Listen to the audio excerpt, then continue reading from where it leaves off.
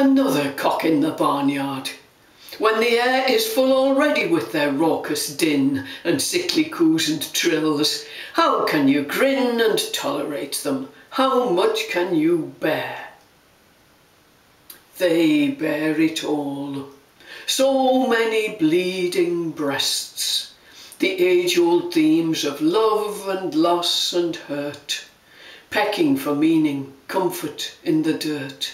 Lost love, lost self, the search that never rests.